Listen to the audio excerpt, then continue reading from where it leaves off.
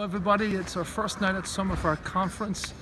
Pastor Gary just finished ministering a very powerful message, and it really stirred our hearts tonight, understanding that there is secondary issues in everybody's life that God cares about. And we were challenged greatly. The Spirit of God is moving here in Ireland, and we thank you for your prayers. Hi, we just got finished at Summerfire Conference here in Cork, Ireland. An amazing time. The place was packed, and real miracles took place. I just got through talking with a pastor who, I don't want to go into too much detail, but he said he was coming here tonight suicidal, ready to give up not only on ministry but on life.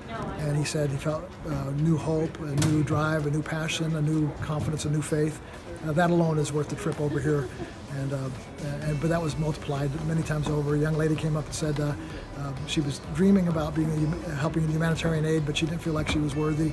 And God changed her heart and her mind tonight, and she's enrolling now for school to start a new career in humanitarian aid. So real life change took place here.